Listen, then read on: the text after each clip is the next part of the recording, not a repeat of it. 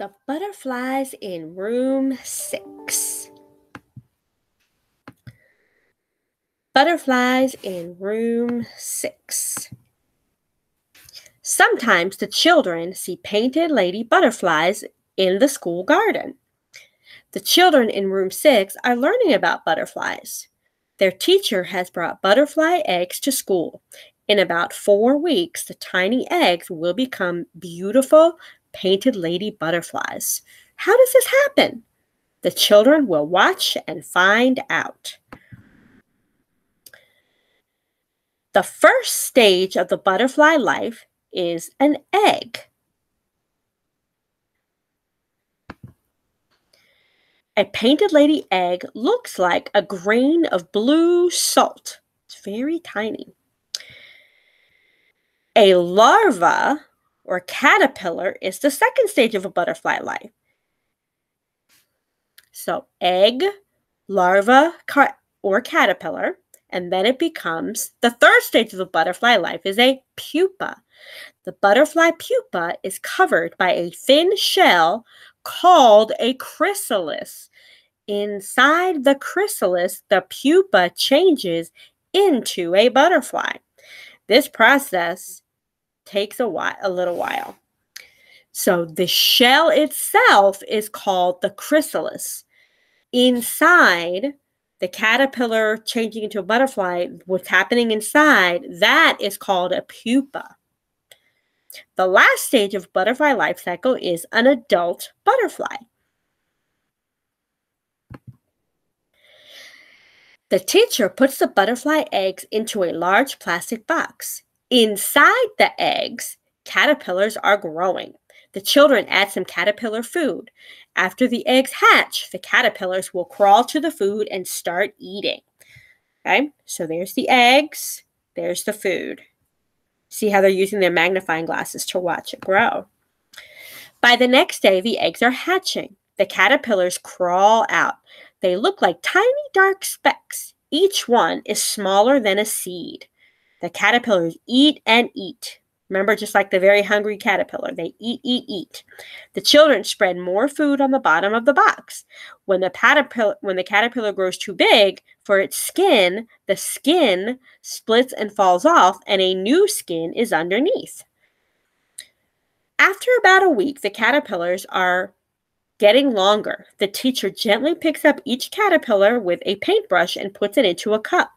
The small holes in the top lid let in air. The caterpillars keep eating and growing. Now the caterpillars are about 2 weeks old. One by one, they crawl to the top of the cup and make a patch of sticky silk on the paper towel. The caterpillar attaches its bottom end to the silk and curls up kind of like a letter J. See that, like a letter J?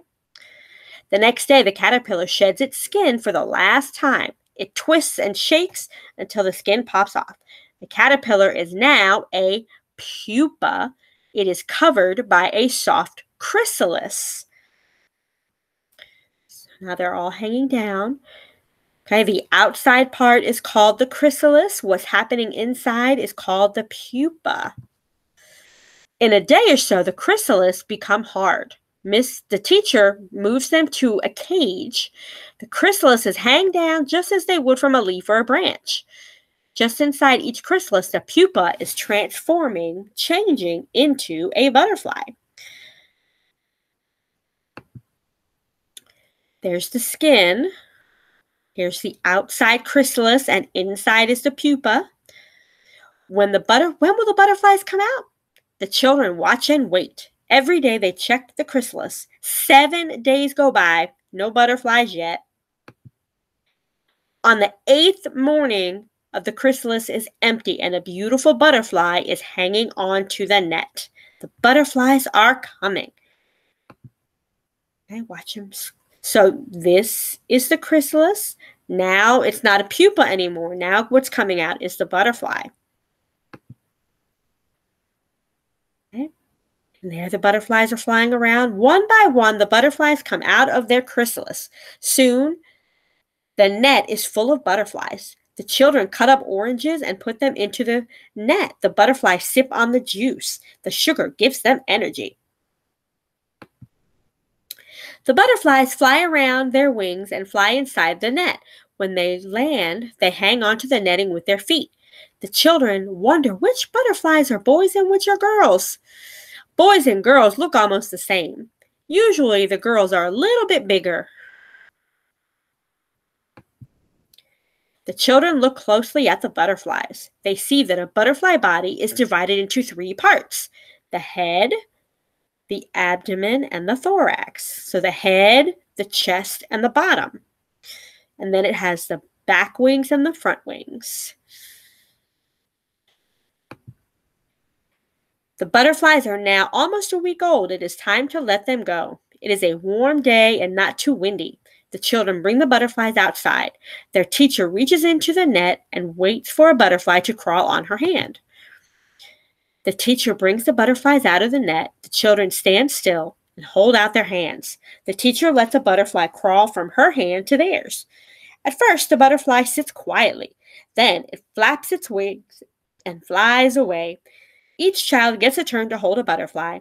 The butterfly hardly weighs anything at all. One by one, the butterflies come out of the net. One by one, they fly away. Some butterflies land on the flowers. Some fly up to the trees. Some fly over the fence and into the neighborhood. Goodbye, butterflies. For the next few weeks, the butterflies will feed on the flowers and find friends and lay more eggs. When those eggs hatch, the caterpillars will grow and make new butterflies. Perhaps in a month or so, the children in room 6 will find more painted ladies spreading their wings and sipping sweet nectar in the school garden.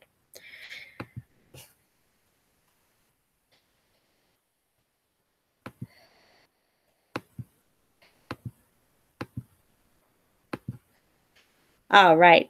Great story, guys. So enjoy that story and enjoy the very hungry caterpillar, and then work on making your butterfly art creation for me, okay?